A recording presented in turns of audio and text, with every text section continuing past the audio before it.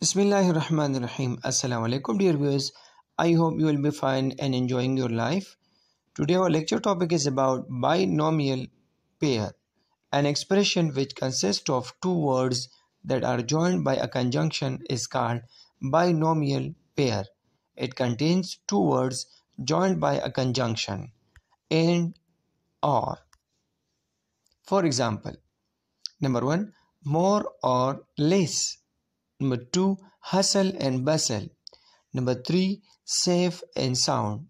Number 4, fair and wide. Number 5, step by step. Number 6, sooner or later. Number 7, give and take, etc. All these are examples of binomial pairs. Exercise for practice. Note down, dear viewers, write these binomial pairs in your own sentences and either underline them for understanding. I hope you will get something regarding binomial pairs. See you in next video. Allah Hafiz.